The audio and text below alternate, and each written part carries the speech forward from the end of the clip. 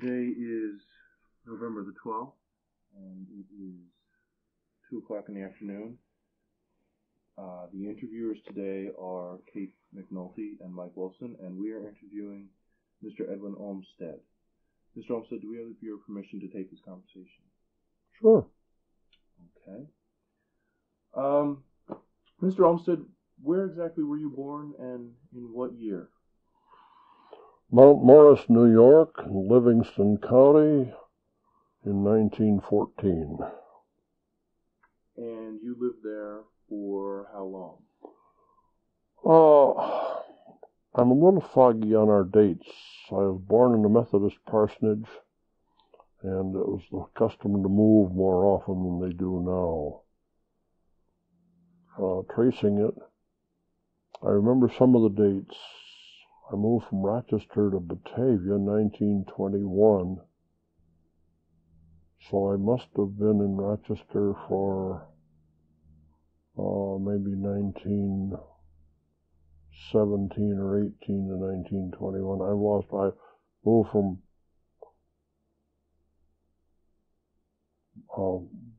Mount Morris to Brockport to Rochester to Batavia. And those don't quite fit in with 4-year terms, but I left Batavia in 1925. And so, what was your earliest memory of your childhood?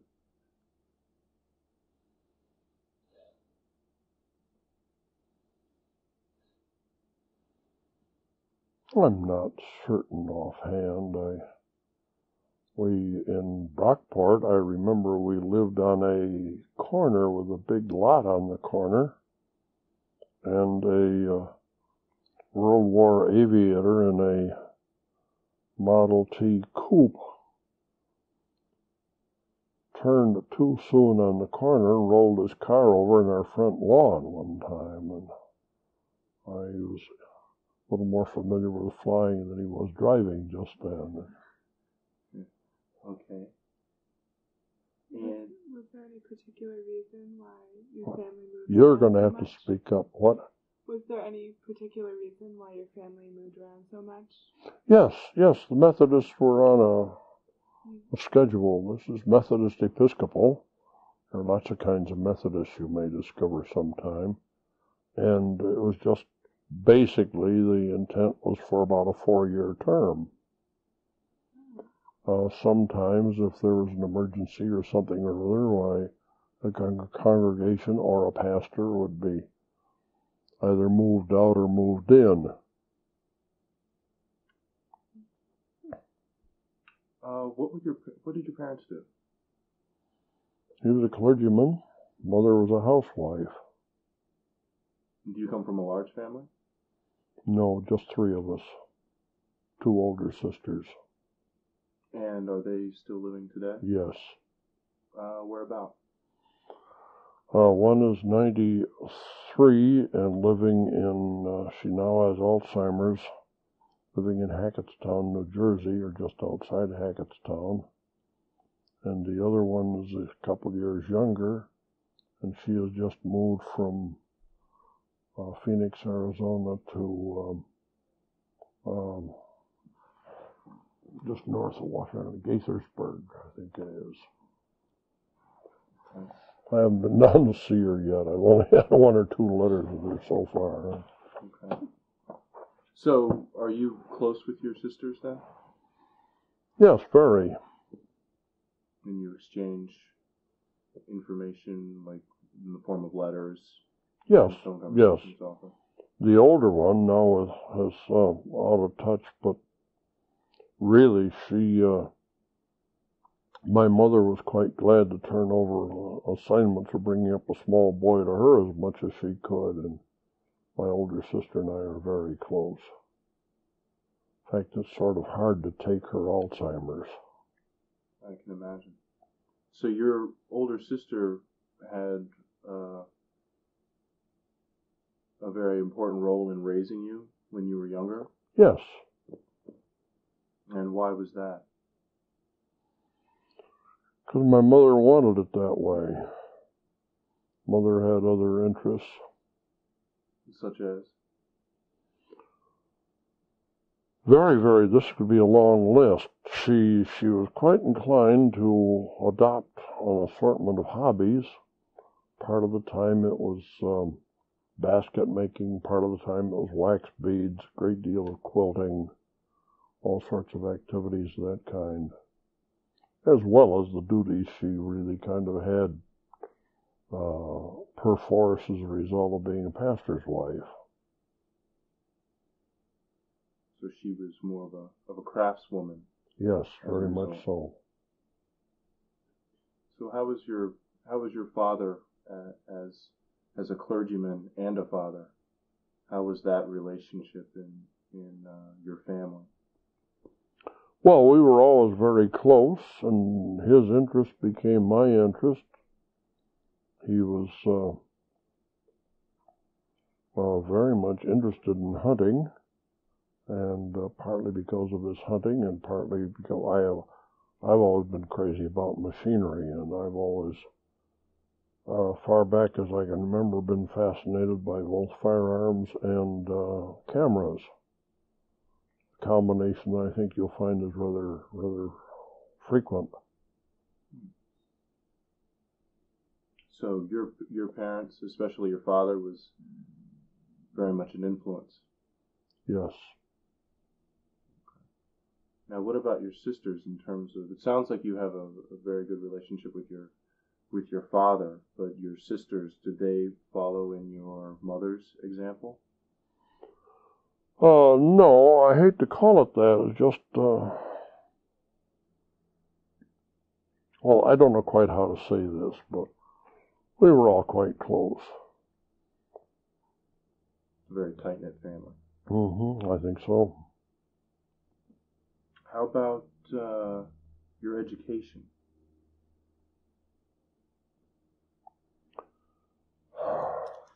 Was it difficult to move from one town to another, from one school to another? Relatively, yes. My education, I do not look backward on the primary area of it. Basically, I didn't even know the word boredom at the time, but basically the grades were an exercise in boredom. By the time the teacher coached the slowest person in the class the 10th or 15th time on the same thing, I was bored. And I didn't even know the word, and they didn't recognize it. And it was just, basically, school was a breeze, but...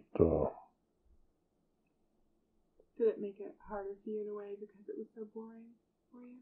You're a little louder, please. Did it make it harder for you because it was boring? Or was it just something you didn't have to worry about? Well, I always found things to get myself into, and frequently it was not what the teachers wanted.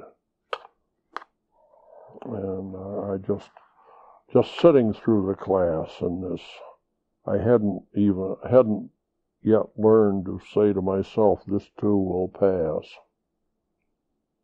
It was just abysmal. There were some specific examples that stand out. In Corning in junior high school, we had an English teacher who had us read aloud The Tale of Two Cities, which I had read before. And of course she was trying to coach the slowest person who stumbled through the words, if she could read them at all, syllable by syllable, and it was simply terrible.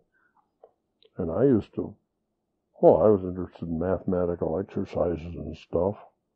I tried to keep my finger in the place where they were reading. She knew within a microsecond when I'd lost my place and called on me, and of course I wasn't ready. And she taught me, but she didn't teach me what she was trying to teach me. So you seem to be interested in other things during class. I'm interested in the classwork. While it's new and challenging and I'm learning something, I'm not interested in hearing it repeated when I learned it a week ago. So you were more of an individual rather than one that would... I think you could say that. So what kind of things did you get yourself into?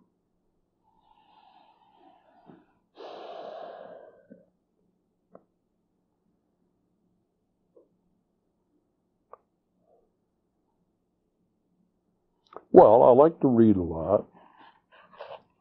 I received a camera, I think, on my 10th birthday. I was interested in photography. I always had a crush on firearms. I had the nicest toy I ever had was a Meccano set. Not the largest kind, but I made what I wanted with it. Considerable construction. I practically always had something or other I would entertain myself with.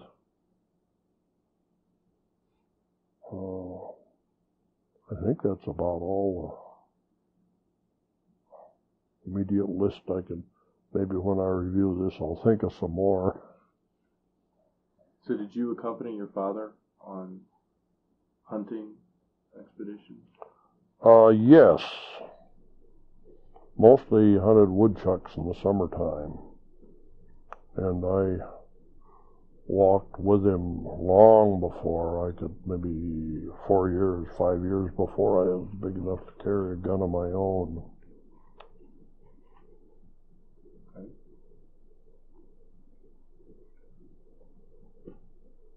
So you seem to be one that is interested in the outdoors, say, for instance, the hunting. How did you get to be interested in photography? That's a little bit of a misconception there. I am much more interested in machinery than I am the outdoors. I've always been fascinated by machinery, too. I didn't mention that, but Dad was one of the relatively few people that had a lathe in his cellar, and as soon as I was big enough to stand up to it, I started making things on it. So your dad was also a craftsman? Yes. What type of things did he build? Well,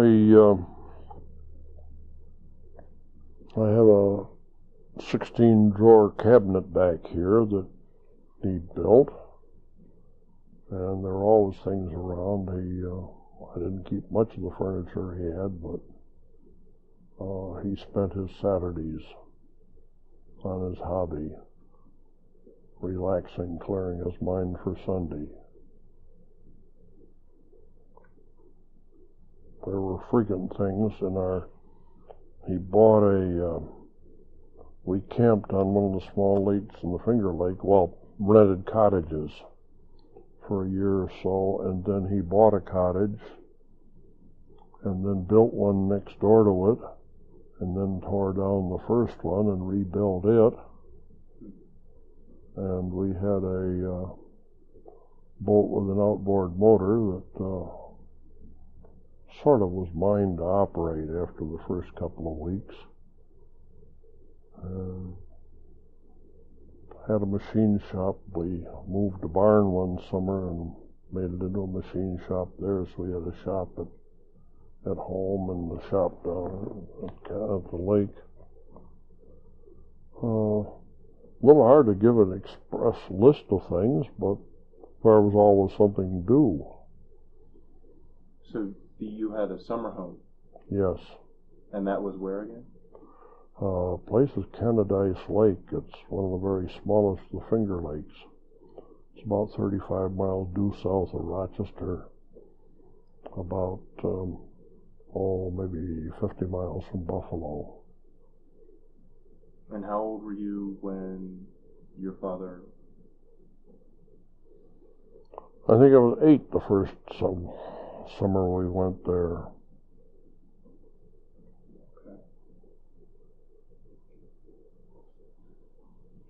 So, how were the 1920s? Because if you were 8, again, you were born in 1914. So 21 or 22 is when we started at Kennedy's. So how was that time coming out of World War One? How was that time for your family? I can't remember much about. My only connection was strange connection with World War One. When we lived in Rochester, when I was out in the yard, we saw an occasional airplane, and I knew about bombs, but I didn't know anything much about them. I just wondered if this was a bombing plane and that sort of thing. The one that seems rather strange to me in retrospect is that I, at that age, had germs and Germans mixed up. And I associated one with the other. I thought there was some relationship. So there wasn't really a good feeling about the Germans? Oh, no, feelings were very strong then. There were all sorts of, I felt feeling was much stronger then than it was for the Second War. For a deviation, I don't know whether you know, but there's a town in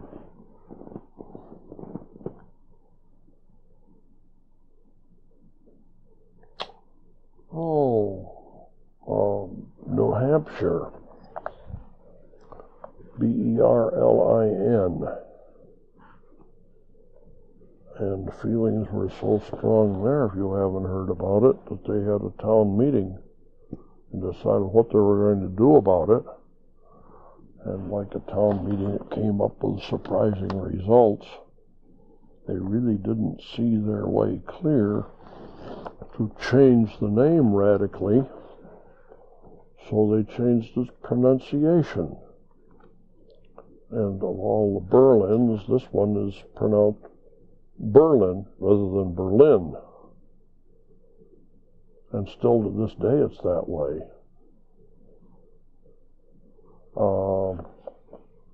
In Corning, our church organist was by a fellow by the name of, I thought I had it, but I don't. Anyhow, he had been virtually run out of employment during World War One. So there was some mixed emotions about Very well. I don't know how mixed. I had the understanding that the feelings were very strong in many regards. I can't name any right immediately, but I know of vaguely recall a number of street names that were changed. And like Berlin, some places changed their town names, but not in New Hampshire. How did your family react to World War I? I don't think I can answer that question fairly. Were they well informed about world events at that time? I think so. Mm-hmm. What do you think? I sort of think it's part of Dad's business to be well informed. Did he preach about the war at all? Some of the lessons? I couldn't remember. I was only 4 when the war ended. Mm-hmm.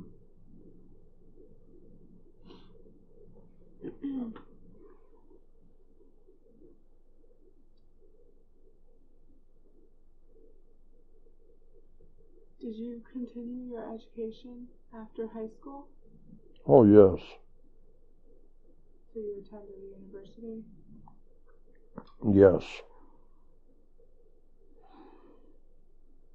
I went to Allegheny graduated in the class of 1935, with a degree bachelor's in physics. I'd always intended to go to MIT. I was fascinated by things. But Allegheny, I was planning to go to Allegheny just 2 years. But there was an opening as a student assistant in the physics department for 2 years. So I did that my last 2 years there and wound up with a degree. And then I went to MIT for 2 years more and had a bachelor's in mechanical engineering, and then had a scholarship for tuition to stay there another year for a master's. And actually 38 was a better time to get out of school than 37 was.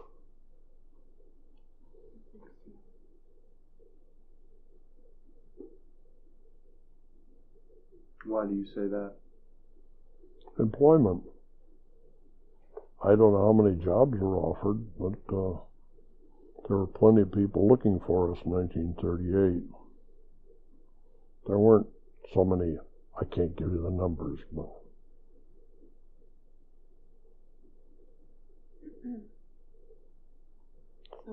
MIT was very, very much industry related and had an assortment of people coming in for interviews.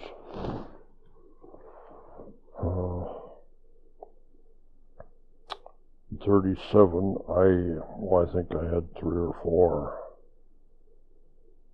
In 38, I recall there was like 15 or so.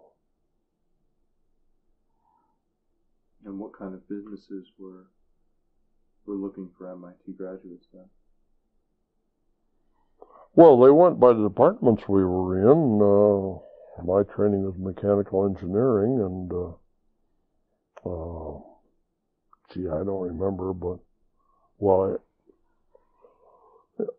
General Electric, of course, was a standard. In fact, they were very close to MIT. They had 2 cooperative courses, one in mechanical, one in electrical engineering, where a person went 5 years, alternated terms, in school and at the plant, and round the clock, round the year, and had a 5-year course and wound up in a master's degree. Cooperative course, so-called.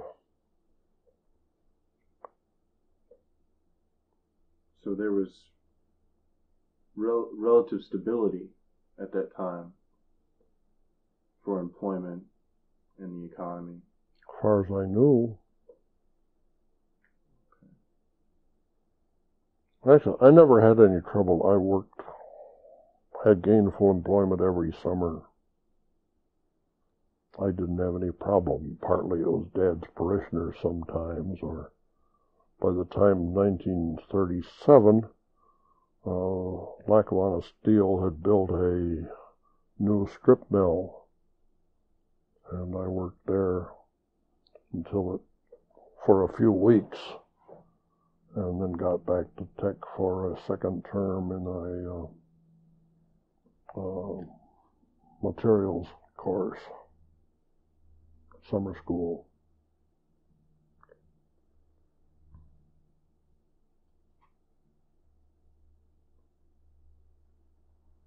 Okay. So then, what would be your opinion about the starting of World War II, the rise of the Germans in 1939?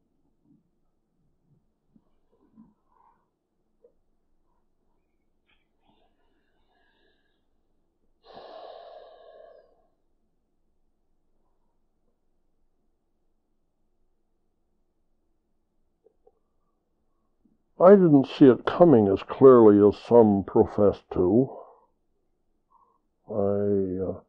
I recognized, actually, the only language I ever enjoyed much was German. I 2.5 years of it at Allegheny, and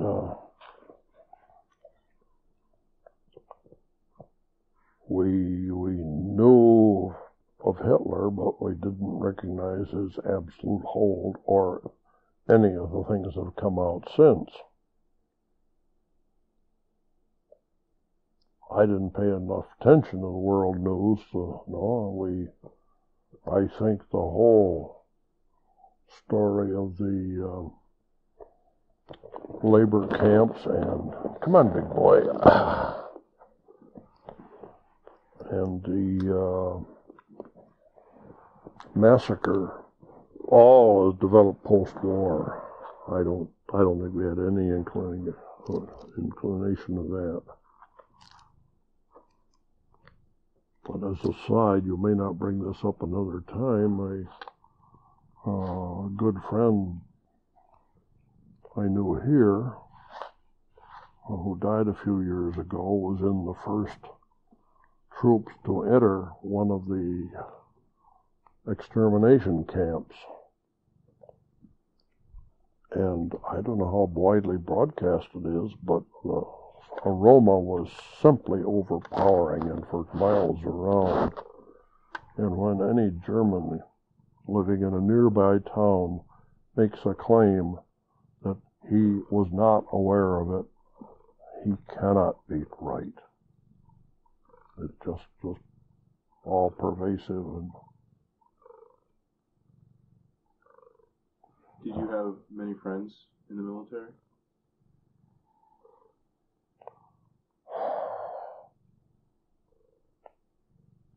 Not close friends. I've accumulated far more acquaintances in the military since than I knew at the time. So you didn't get any personal stories from many people that you knew? No.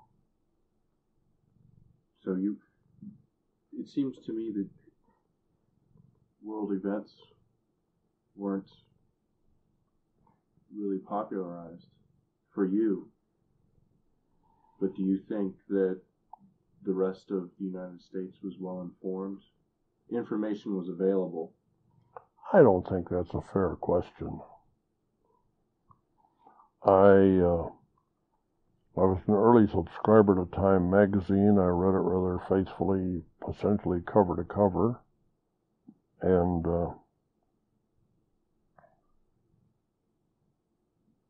I think it was I felt it gave us as good information as we could hope to get through whatever the restrictions were, whatever censorship, as far as people knew.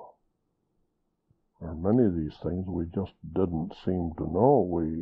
If we knew them, they were maintained a secret. So there was a certain degree of secrecy during the war. Oh, intense secrecy. I've always been sort of amused. Well, we're getting ahead of the story, but when I started Jack and Heinz in D-Day, they had just brought over the wreckage of 6 V1 buzz bombs from England. And the Wright Field invited 3 contractors to come and commit themselves to trying to prepare essentially Japanese copies of them in 6 weeks to start testing at Eglin Field in Florida. It wound up, Ford Motor took the power plant, Republic took the airframe, and Jack and Heinz took the automatic controls. And that was so secret that we weren't allowed to speak of it or tell people what it was. The letter of intent was identified as MX544, and so that was the only thing we could identify, the project MX544. I've asked a great many people just from whom was that a secret? The Germans, the Japs, or the American public that shouldn't have been allowed to know that we would have a deficiency of such a tremendous war machine. So these were bombers from England. These are buzz bombs.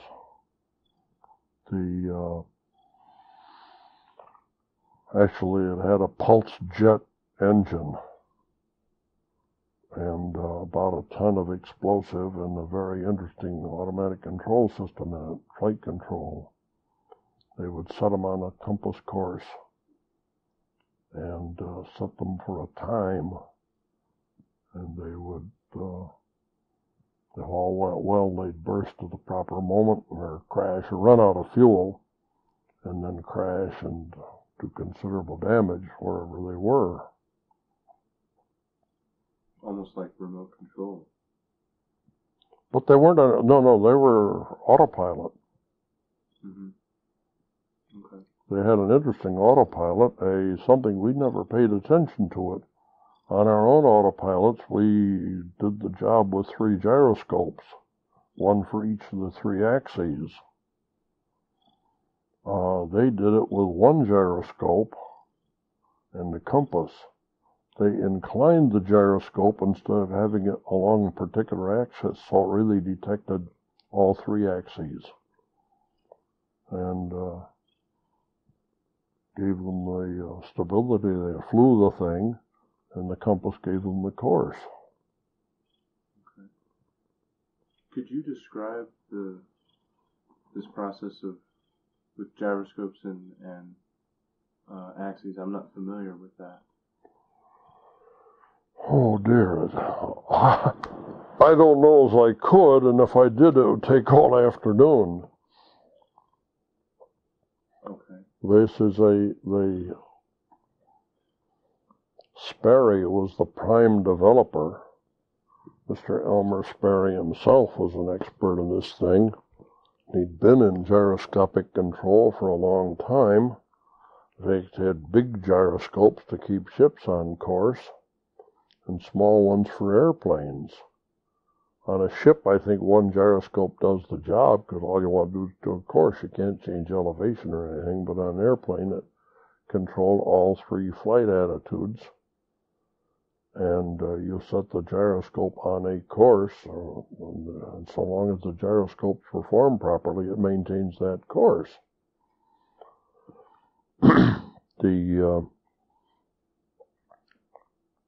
A little more on the use, the automatic control was essentially a control box and some other equipment that was very much used in long-distance flying. In fact, the people running, transporting military planes across the ocean used to joke about how they'd set the gyro and sit there and cross their arm and go to sleep or whatever. One of my acquaintances in the industry later on was making a return trip one time when Lindbergh was in Europe, and Lindbergh asked to board, and of course it's customary to give the visiting person, particularly of Lindbergh's stature, the pilot's seat. And after they got going, he reported that Lindbergh said, "Do you mind if I turn off the autopilot?" "No, go ahead. May I fly this?" "Sure." So Lindbergh insisted on fighting that thing, all the winds and whatnot he had all the way across the Atlantic, instead of letting the autogyro do the job for him. The gyroscope do the job for him, which was an interesting reflection on a man that's really dedicated to profession. I read 2 biographies of Lindbergh, and neither one of them mentioned this.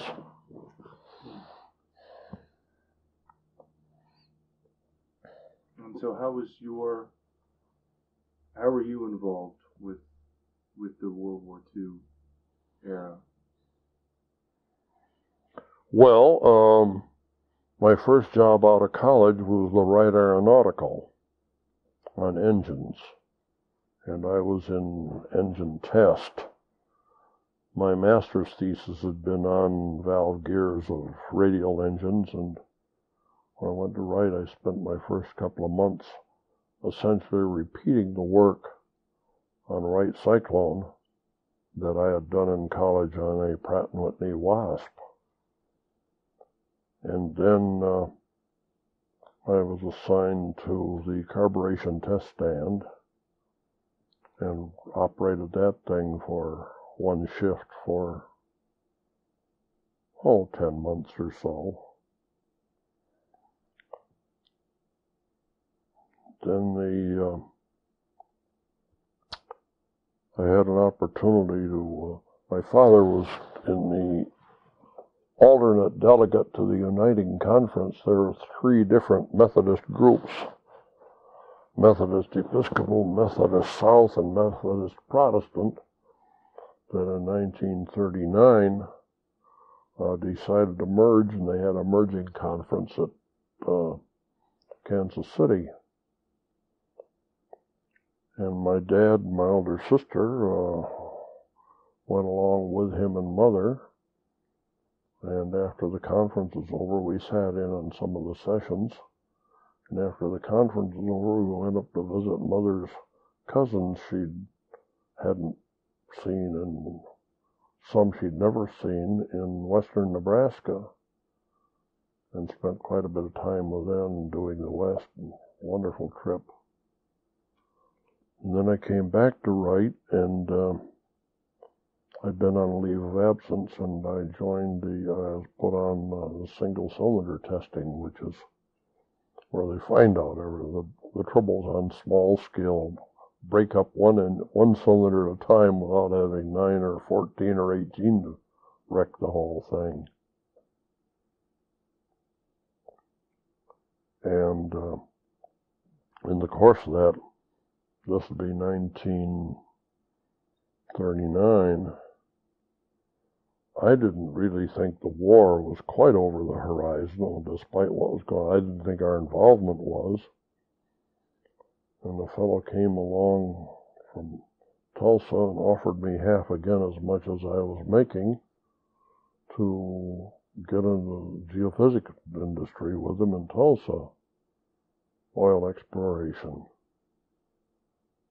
And I had my college bills to pay, and I was still in debt.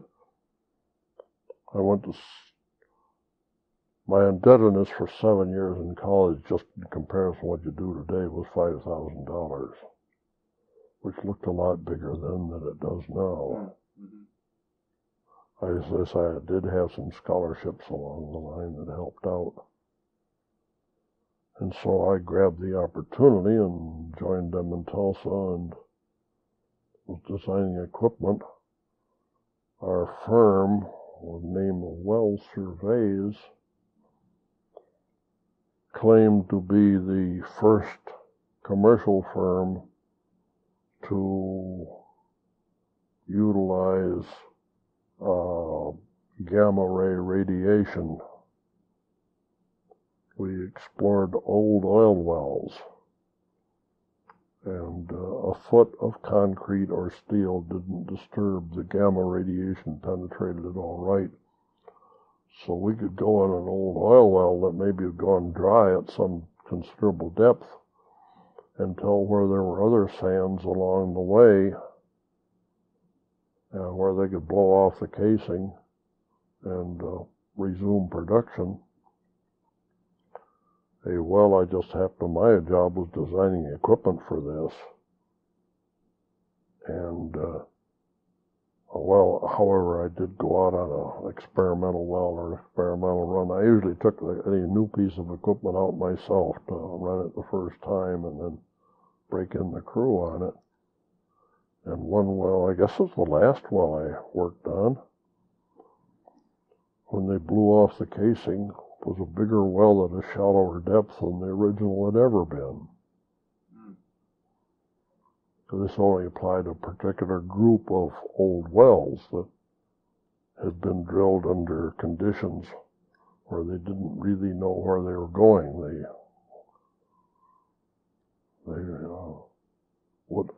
Circumstances were such they could go through a producing horizon and not know about it. They don't do that anymore.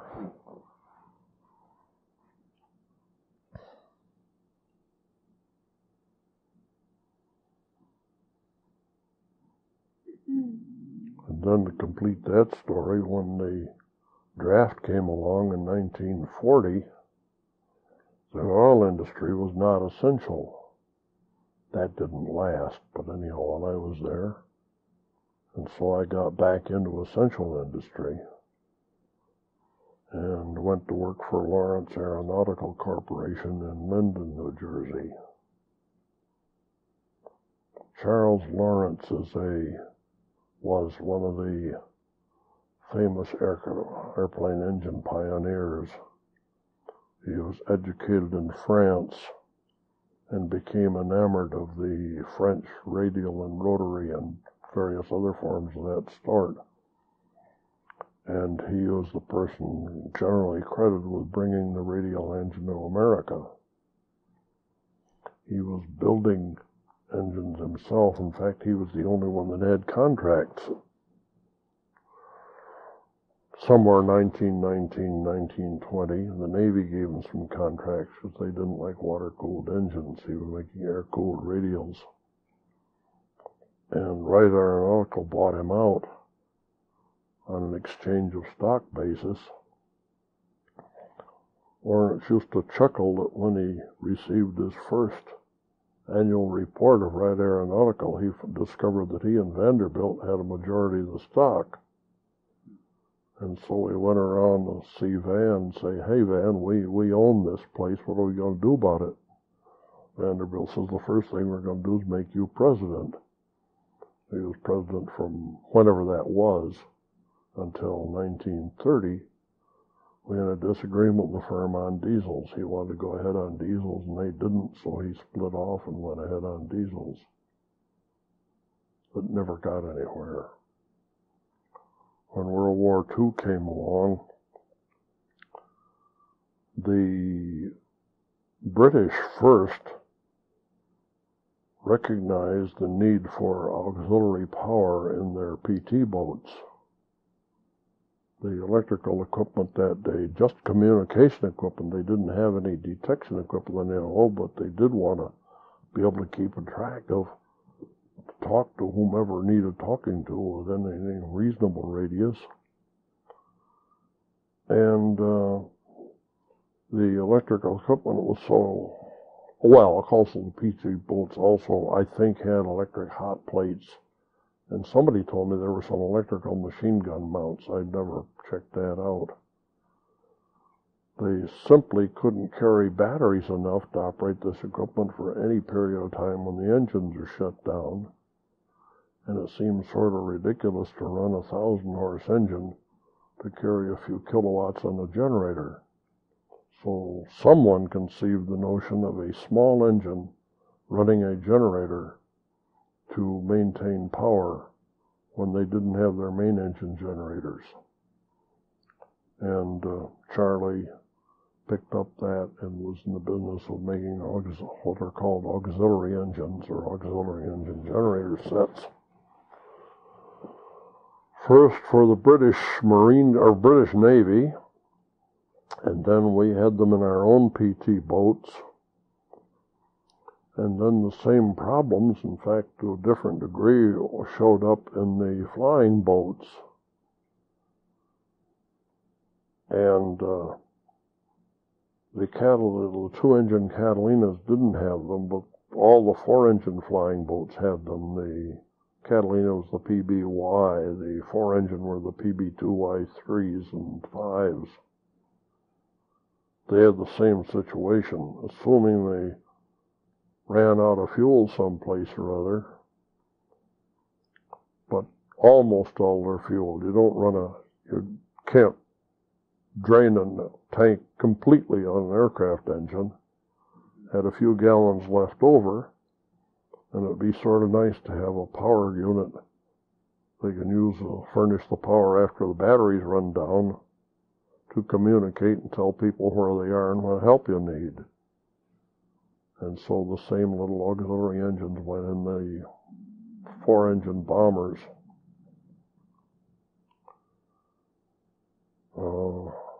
And eventually in the Army B-29s, but those were a different unit. So in 19 39, you were working with Charlie? Yeah, I went there the summer.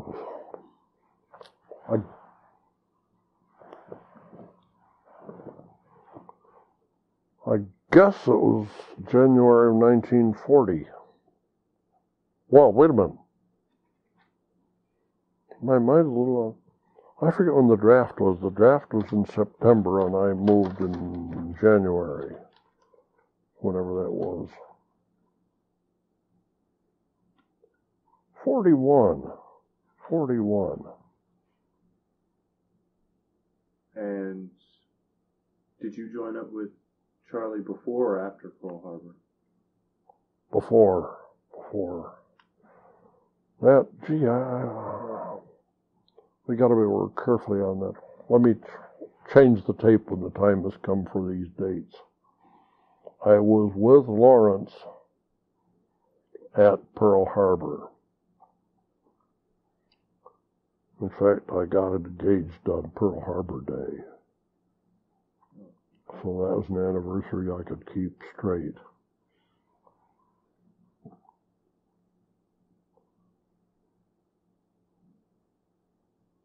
So you were with him before Pearl Harbor.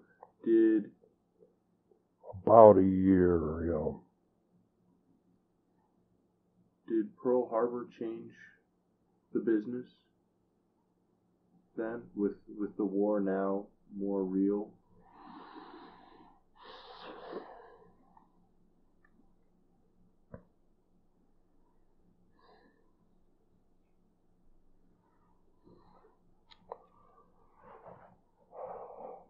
We still made the same thing. We had no change in products.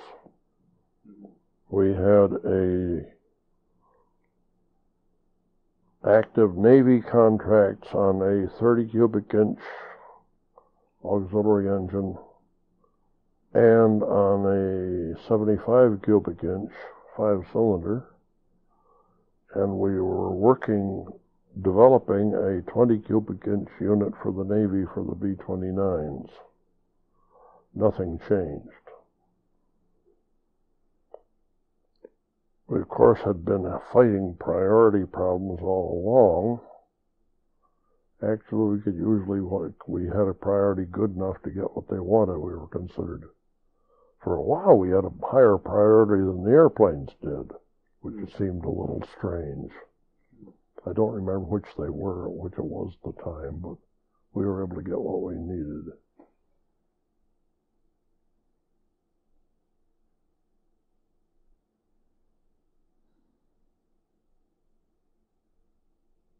What did you think about Pearl Harbor? About the dropping of bombs?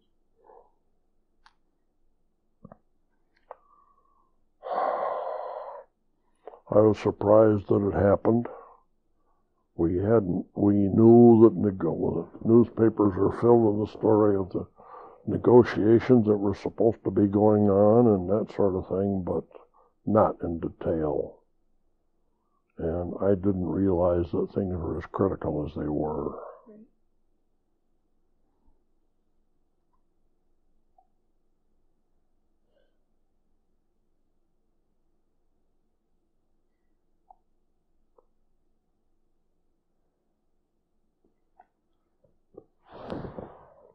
Well, I guess from there, how did you feel about the internment of the Japanese Americans? Was that publicized? Yes, it was, and I felt it was a crime then, and I still think so. I have a Californian friends who insist that they had a mortal fear of the Japanese, and he thinks that there was some justification for it. I don't. The Nisi troops flyers we had certainly distinguished themselves afterward. And furthermore, I think not restoring things to them, trying to buy them off at pennies on the dollar was nothing short of criminal.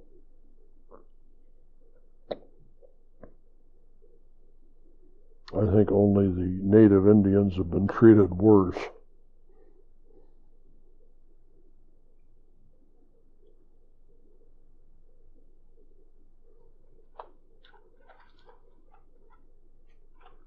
So why was Pearl Harbor such a surprise? A problem. We certainly didn't want the Japanese to know that we had figured out the objective. And what was that? Pearl Harbor. And it's only recently that it's come out that their first objective was Wake, after we'd broken the code, and but we didn't know they were referring to it. The Japanese had a code for it, and some wit in intelligence said the thing to do is let's try running a uncoded message that there's a water shortage in Wake and see what happens. And sure enough, naval intelligence picked up a message later on that there is a water problem at this code, and that told them that was the code of what the objective had been, and they had apparently switched to Pearl Harbor. One of the little gems you pick up on the History Channel that they didn't tell us 60 years ago. Do you think that the people in your community at the time and your family members shared your sentiments on that? That it was criminal that the Japanese were put in internment camps? Oh, I'm quite certain of my sisters. Well, I'm sure, yeah, I think our whole family. As for the other people, I don't remember we were discussing this sort of thing. So it wasn't really a topic that was open for discussion among friends? Well, we didn't know the details, and we figured they knew what they were doing, and they had more facts than we did.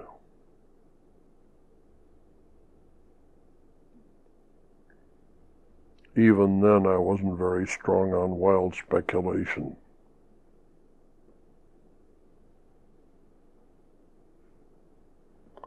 Studying history has given several lessons in that.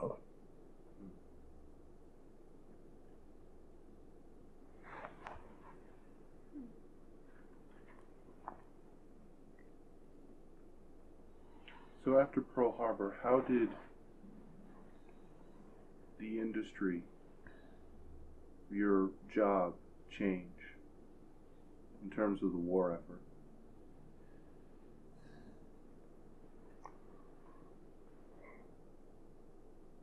I don't remember when it became immediate. Maybe it was after Pearl Harbor or somewhere along there. We switched from an ordinary workday to a 8 a.m. to 5:46 p.m. day at Lawrence.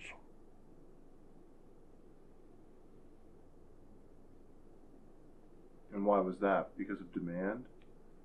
Well, get more work done. So there was now pressure on the industry.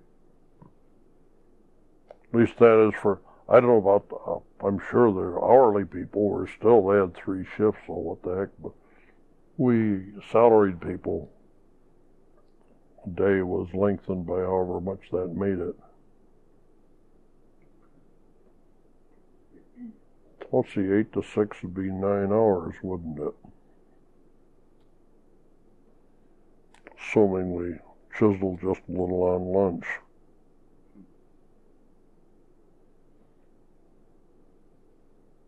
Did the war change your financial situation within your family? No.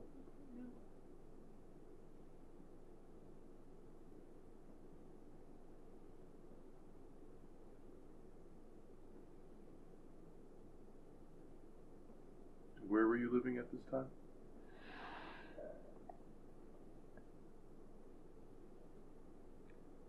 I wonder if you should reorganize this just a little bit.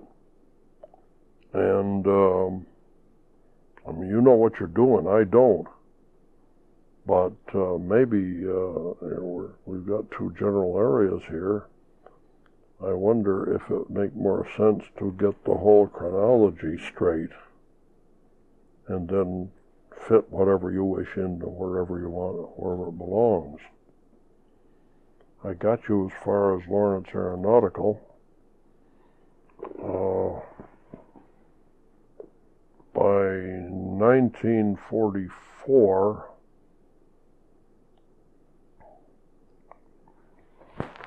due to Lawrence's inability to, not Charlie Lawrence, but the firm's inability to face some problems, we lost our Army contract. And I just wondered about the Navy contract, and my personal guess was that we were going to go under in 6 months. I was wrong. It took a year. But when I saw this in the offing, I decided I'd better find more secure employment someplace or other, and was accepted at Jack and Heinz. I got there a day or so before D-Day, June 6, 1944.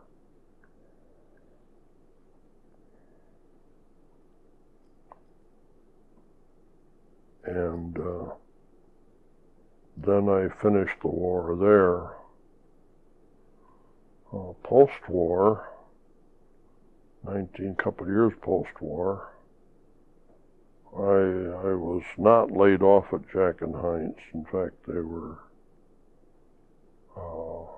did have some layoffs, but I didn't suffer from those.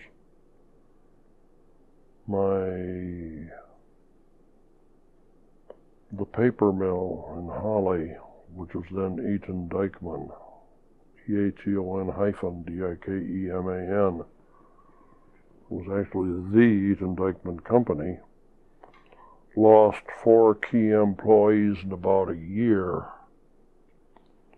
It was wholly owned by my wife's grandfather, and by will he had willed it to his children in trusteeship and eventual ownership to his 4 grandchildren, of whom Ruth was one of them. And when they lost 4 employees, my father-in-law approached and asked if I would care to join the firm and fill the gap. Under the circumstances, I saw no choice. All we had was her potential inheritance. There was no inheritance in my family. And so I came in August of 1947. And I've been here since. In 72, I retired from the firm, 25 years, and I've now been retired and busier than I ever was when I worked for 25 years. I got interested in the Civil War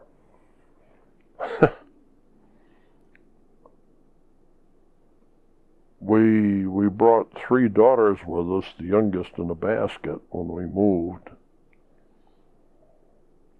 And in a very short time, it seemed like it was several years. But when there would be a nice Wednesday or Sunday like this, at lunch, Ruth would say, "I have had them all week. You and they are going to disappear someplace this afternoon, some place of your own selection, and you're not going to show your faces around here any earlier than 5:45, time for dinner." Well, it didn't take us long to exhaust most of the places to go, so we started exploring Gettysburg. And then I met people interested in the battle. I hadn't really paid attention to Gettysburg before. I knew there'd been a Civil War and a battle. That was about all I knew when I came here. And in short order, I became involved with the Harrisburg Civil War Roundtable.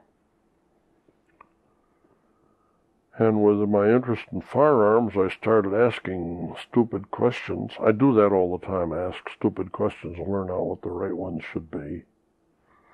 And started asking stupid questions about the cannon. There's all sorts of information about the handguns and shoulder arms, and virtually none. There have only been maybe 3 books in this century that do justice to the cannon, or any sort of justice to the cannon. And for some good technical reasons, it's just a mess. Too many things are going on at one time, and people use old names for new things, and they apply a familiar name instead of inventing a new name, and do all sorts of things. One of the results of which was that 7 discretely different bore sizes were all called 12-pounder rifles. And it's just the sort of a problem that an engineer cannot resist. And so I hooked up and started studying the history of weapons, and started working at the Military History Institute, and that's been my prime activity ever since.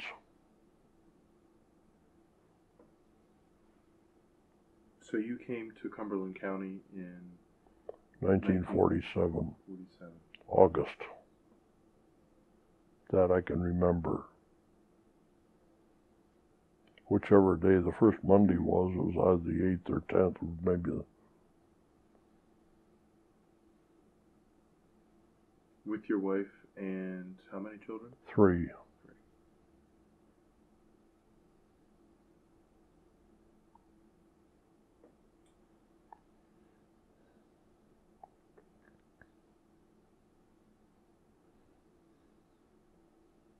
And that was originally to work with your father-in-law.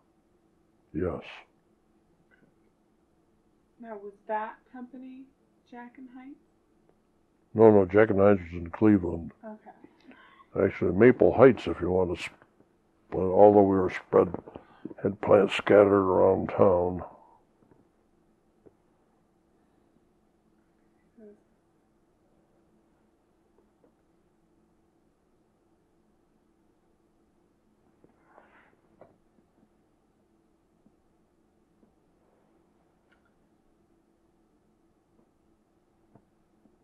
Could you explain a little bit about what you did here in Carlisle, working for your father-in-law?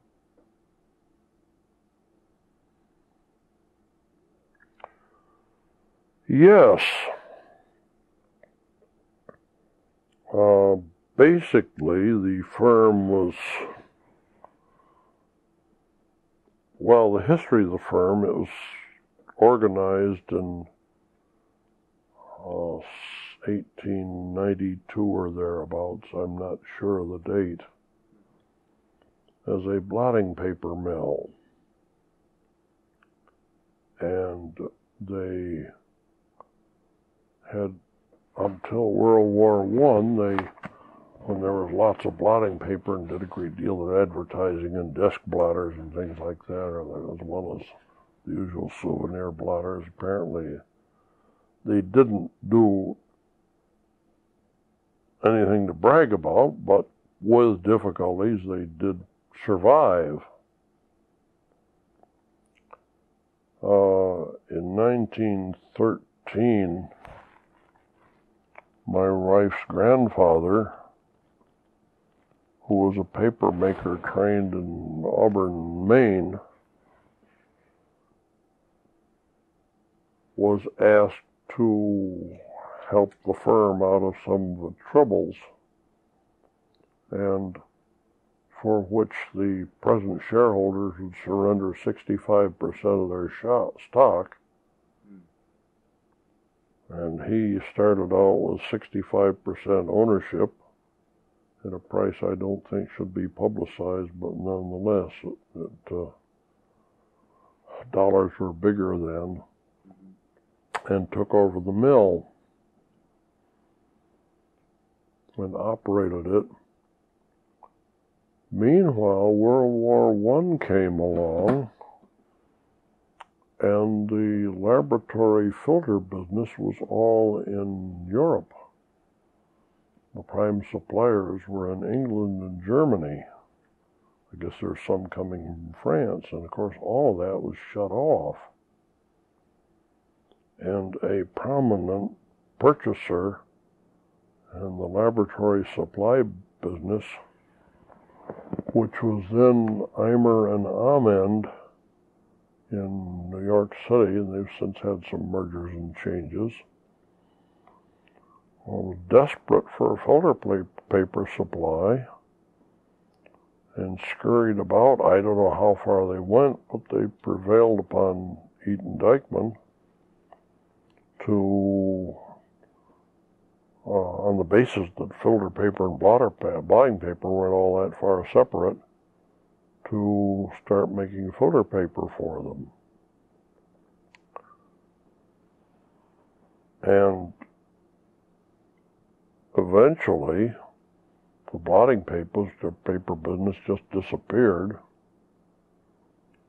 And we'd specialized, and there were a number of varieties of filter paper, and we were doing it. Essentially, we have always had the majority business, so far as I know. Other mills came and went. No one really competed with us in the laboratory business. After the war, after World War I, the European supplies started coming in again. About all the competition we had was theirs.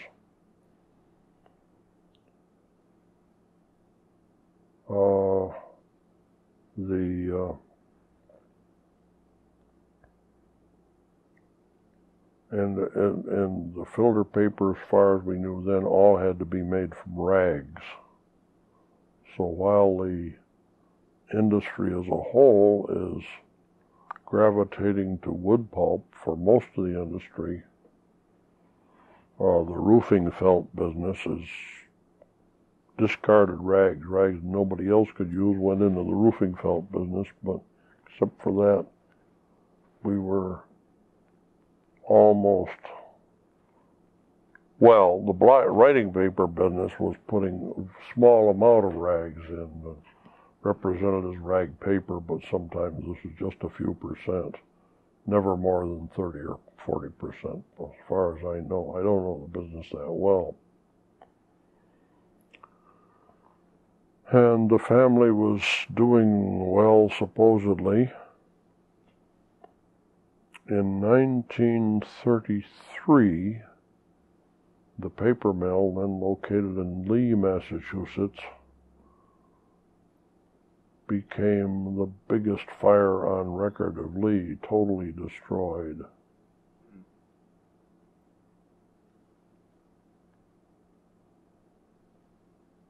I don't think we should say much about it. I hear a lot of things. I made a point after I joined the firm when I was in Boston one time to visit the fire inspection agency in Boston and ask for the reports, to see some of the reports of the old fire inspections. And the inspectors were doing their job and had been complaining about things that were never fixed for years. Basically, that was a fire waiting to happen. When I came here, as a total outsider from a radically different background, it looked to me as though the same management was really setting itself up for a repeat performance. And about the first thing, and my father was, I hate to say things against him, but he didn't seem to think it was his job to do anything about things that he could see. And so we got along very well. All I had to do was ask him questions like he'd answer with yes and go ahead. I really had no instruction. I sort of just sailed in and tried to do the things that needed doing. And my first priority was to do what I could about obvious fire prevention things. Actually, we had a fire. Ruth and I were engaged in December of 1941, and in January of 1942 they had a fire that they were able to control, but in retrospect it was needless. And so when I got here in 47 with that and the previous history, I started bearing down on fire protection in every way I could think of. One was to see what was obvious. One was to accompany every fire inspector that came around for both insurance companies and the Middle Department Association of Fire Underwriters and so on their tours and pick their minds. I deliberately tried to make the best possible friends with them and use them for teachers. And then so far as I know, the outstanding organization working on this is the National Association of Fire Protection. National Fire Protection, NFPA Association, National Fire Protection Association, and proceeded to have us join it, and among other things purchased a certain amount of their literature, and one of the things they had was a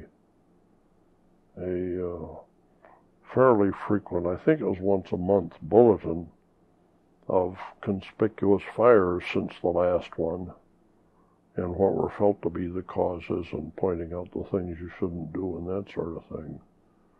And I read those things for essentially 25 years and tried to learn what I could from them. And nobody stood in the way of taking care of things as best we could, so I did. And we had no serious fire on my watch.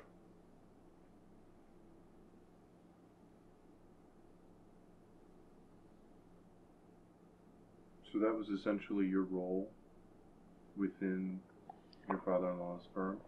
Well, yes, that was my role, and of course I was doing other things. The mechanical end of the place was simply abysmal. We were 50 years out of date on operating the mill. We were running a great deal of the mill from a single we had 4 steam engines, but operating a great deal of the mill on one of them. Belt drives, line shafts, all the trimmings, which had another obvious problem. Anytime a single belt hook let go someplace or other, essentially the whole operation had to shut down, waiting for it to be repaired. And it was nothing uncommon to see everybody sitting by a machine while somebody went someplace and repaired or replaced a belt or something like that.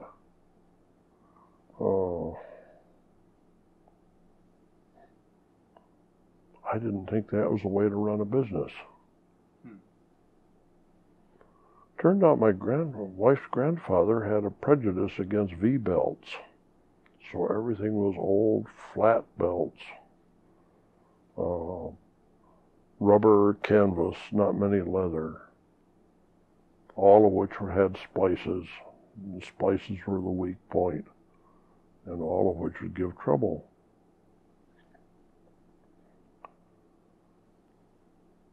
I can't say exactly when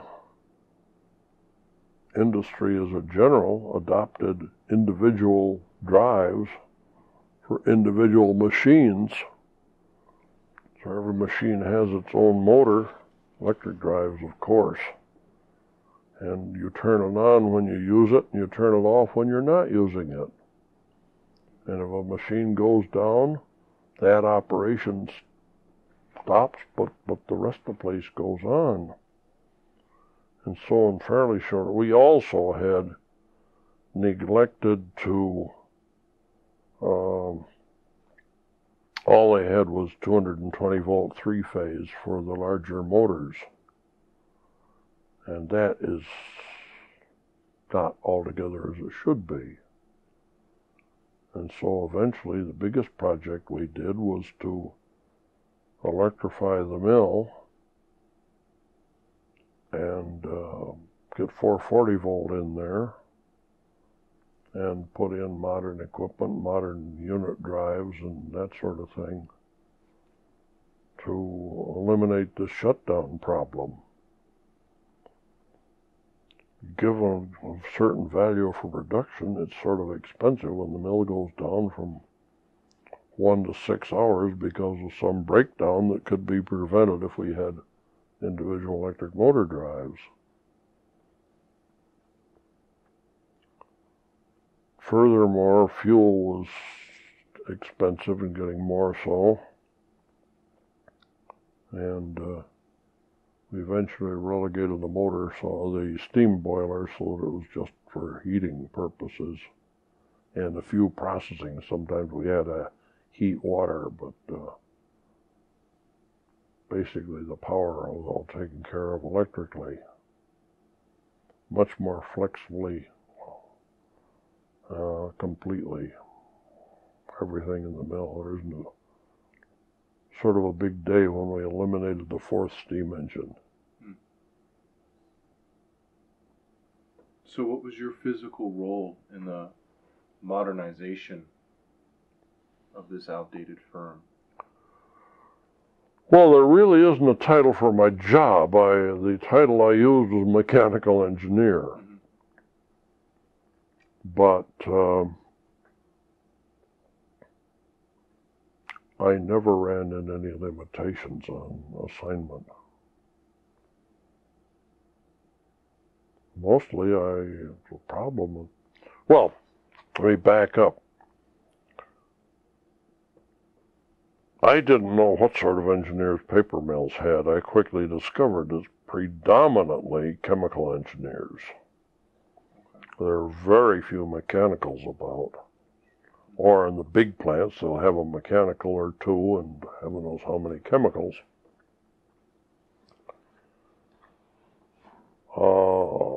I was asked many times how I dared tackle something like this. Aside from the expediency, I was quite certain if we did not protect my wife's interest in that place, somebody sooner or later would figure out how to weasel her out of it. More so, although I did not have the training in chem engineering, let me back up. My father never could get his mind clear that mechanical engineering was not a trade school. And I never really convinced him that it wasn't a trade school. This is training in the solution of problems. No matter what course you taught, at least the way it was taught at MIT, fundamentally you're treated to approach problems in a systematic way, whatever they may be, and get all the facts you can as an opener. And if you have to make some assumptions, for heaven's sake, make a record of them so it's perfectly clear what assumptions are made, and if you run into a problem, another way to work on it is to change some of the assumptions, and then to try out a solution. And then when you're all done, which Washington hasn't learned to this day, apply the solution back to the problem, or back to the facts, and if it fits the facts, you're home free, and if it doesn't, you better start over again. And so I assumed that my assignments here could be, and I sort of made them, was the endeavor systematically to solve what problems we had. And fire protection was one, and safety was another. And occasionally we got in some rows on accounting and sales proposing and economics of the various products and things like that. So I was basically, I'd hate to have to put a single word on, so just find the job description.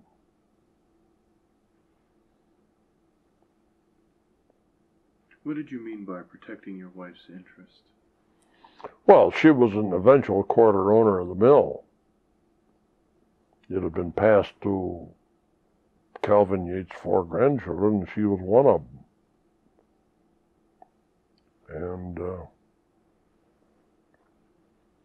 which had some value sometime under the right circumstances, and had none if the place went under. And I think anybody we could have hired would have demanded some sort of interest in the firm that he might be able to build up in the total, which is just what I did.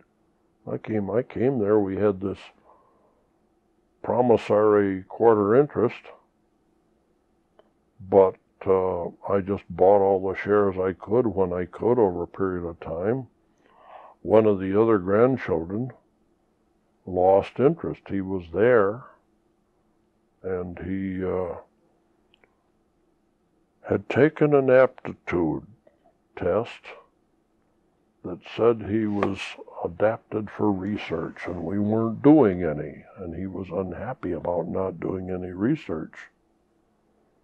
So he wanted to go where he'd be involved in research. And, okay, blessings on you, we'll figure out how to get a replacement for you. He says, by the way, my stock is for sale. Well, okay, what do you want for it? And I bought it from him. I didn't have the money to do it, but I had a supplier friend that says, what do you need? He says, I'm a lot more interested in going businesses than I am ones that have failed. And he liked me. He liked what he saw. He'd worked with the firm for 40 years, been a supplier to them, and he liked what he saw, and he felt there was a chance that maybe helping me grow in the mill would be profitable for him too. And so he loaned me the money on the most favorable terms I've about ever heard of, and let me pay back at my own pace, and incidentally put the money in his firm's name, so if something happened to him, the estate couldn't lay a claim on it. I mean, he did everything he could think of. Mm-hmm. Eventually, we made him one of our directors, and you don't overlook favors like that. He approached me. He got wind of the fact that I needed some money, and he came after me. I didn't tell him. And that's what I call real friendship. He was an associate of your father-in-law's business? No, he was a waste materials dealer in Reading, Pennsylvania. Okay. In fact, when we burned to the ground, he located the place here in Holly as an idle mill that he knew about, and supplied rags to us when we got it going, 1933.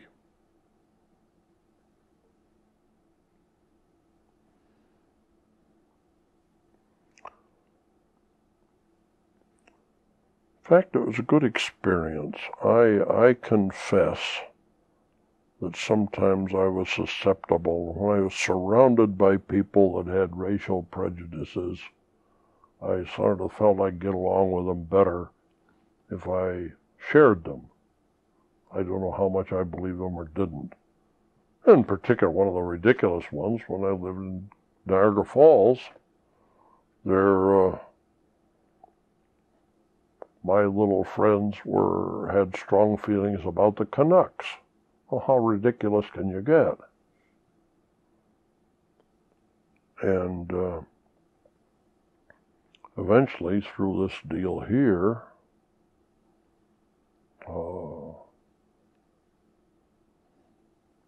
I had been in a circle that was quite strongly anti-Semitic, and I was kind of going along with him. And when he, of a different background, did this favor to me, I sort of said to myself, I'd better review my position on the people.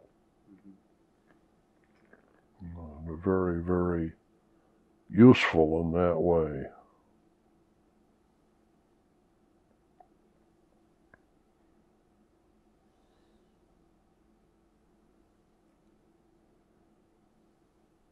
How soon after you became familiar with your father-in-law's firm did you buy that stock that was for sale? That was just it wasn't a full quarter. I don't remember. Somewhere around 1950, around 3 years. We worked together all right. We got along fine. We carpooled together. I had no inkling that he was uneasy until he suddenly announced out of the blue that he wanted something of more research and wasn't in sight there.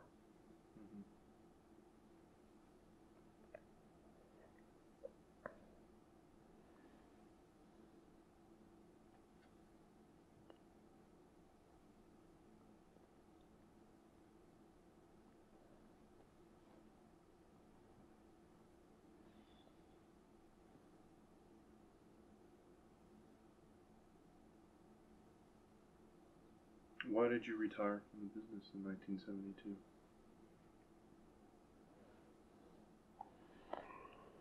Well, there's a long story going to this.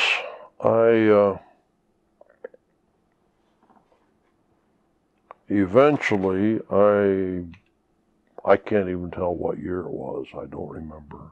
I became president and had I had by far the biggest block of stock. And as my kids are growing up and I started thinking about retirement of some sort, although I was only essentially 50 at the time, 48 I think, I just wondered what we were going to do long range. I had 3 daughters who were not interested. One of the 4 grandchildren had already sold me his shares. The other one, my wife's brother, was severely handicapped. He'd been very badly hurt at birth, and he could perform, but basically a psychiatrist once figured out that his cortex was damaged. And so what do you do? What do you do for long range? And eventually in 1942, I merged with another fellow who had much the same problems. We had 2 daughters and no future for the mill. And we merged on the basis that, as far as I was concerned, that collectively we would be a more attractive merger bait than either of us were singly. And basically, after we joined, about all we discussed at directors' meeting was just a whole succession of mergers, all of which had a hooker of some sort in them.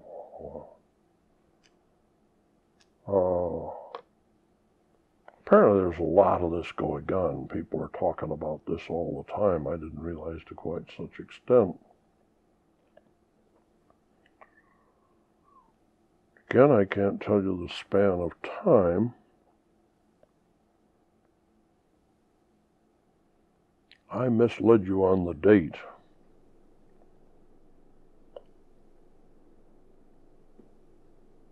Actually, our merger was in 1970, it wasn't in 72. Sorry about that.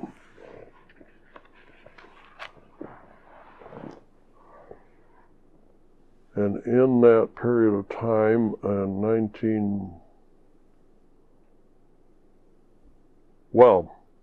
first off,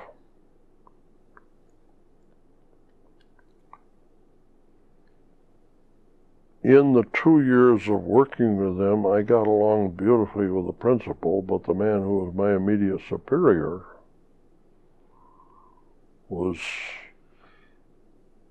very good at giving me damned if you do, damned if you don't assignments. And no matter what I did was wrong. And in 1972, we parted company. I stayed as a director, but left the firm physically. And then we'd already been talking mergers, and we were for, and again, I can't give you the date, I don't know it offhand, but anyhow, we had all this merger discussions with every board meeting, and eventually found a financial man. I'll call him a Wall Streeter because I don't know what property to call him. His name was Bradford Mills. His base operation was in Princeton, New Jersey, but he had some sort of a connection with Bessemer Trust in New York. And if you had a New York meeting, we met in the Bessemer Trust offices. He had had a military political career. Sometime he'd been, I think, an undersecretary of the Navy sometime before. And his money, to a large extent, apparently from what he said, was European money they want to invest here. And I can't remember the year, but anyhow, he eventually made a cash buyout proposition for the combined firm that was far better, far more attractive than any of the merger propositions had been. Had fewer pitfalls and more attractive, and was for cash. So we did so. That left me in the position of living on my ill-gotten gains for the rest of my life.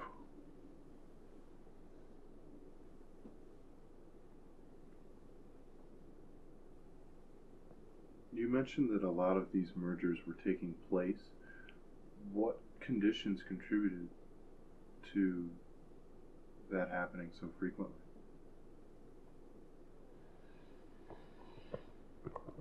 Well, I can't say. We got two bases looking at it. One is just plain numerically. The other is looking at the size of the industry. The paper industry is perhaps the third biggest industry as a whole in the country. And with the size of it, a very small percentage of mergers could be a large number. Okay. People just saw opportunities, and I wasn't a party to any of those mergers, but they're still going on.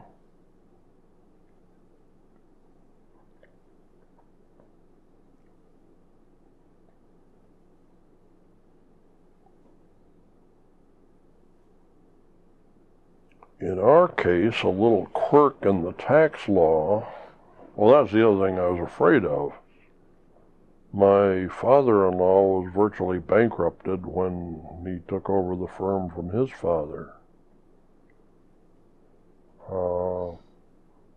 The IRS valued the firm, and it didn't occur to him to fight it, so he paid an enormous tax, and I saw no possibility of doing that with the mill as it had been built up in the interim. It was illegal to write up your assets. Whatever you had to depreciate. You could deduct your depreciation, but with inflation going on at the same time, you got badly out of step with what real values were. And you couldn't rewrite your assets at a current value. You had to take it on the depreciated value no matter what the replacement cost would be. And essentially, this made the future, as I saw it, under the tax laws then, virtually impossible. Whoever took over all the firm I had wouldn't have been able to swing it. I don't know about the legality, but as a practical matter, legal or illegal, when somebody buys the firm, what it's worth is what he pays for it, no matter what the depreciated values are, and he gets a fresh start on depreciation. It isn't fair, it isn't reasonable, it doesn't work for this situation, but it is the real world. And I suspect some of the other mergers might have been the same sort of thing, on a different scale.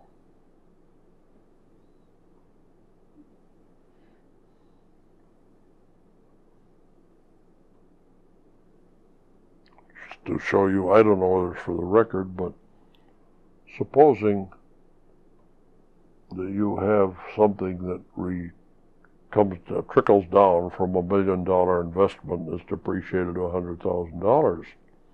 That's all the tax-free depreciation you have.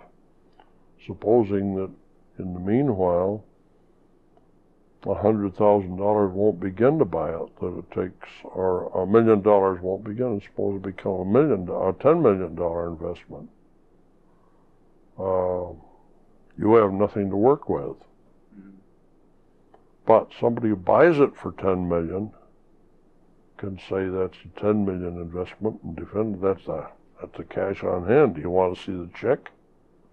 And he can start the depreciation all over and easily have depreciation enough to carry him so that he has a fair opportunity to buy more equipment.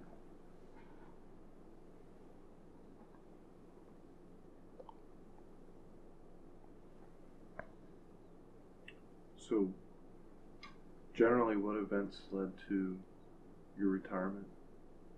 What's that? What events or motives led to your retirement in 72?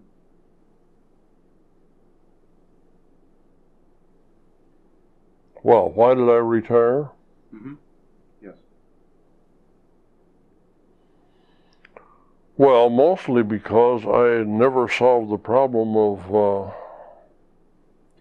how to satisfy anybody with damned if you do, damned if you don't assignments. So I was quite willing to that, plus an opportunity to, basically that's it. And I saw my way clear. I saw I could get along, and I wasn't unhappy to leave the place. And I promptly started studying military history, and I've been at it ever since.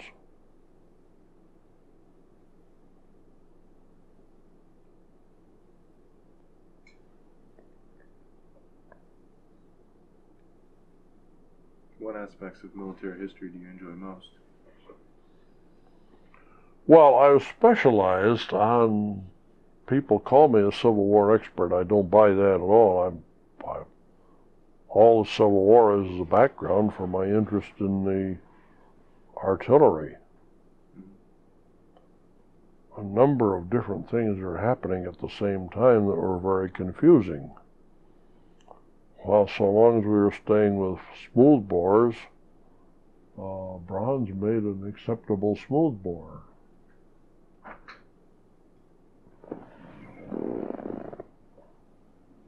Okay, newspaper. Usually a guy. Bronze did not work at all with rifles. You can make them out of bronze, but they wore out before they wore in. Cast iron had been also a principal material of choice, and cast iron just wouldn't stand up to the duties that were placed on it. They didn't know why.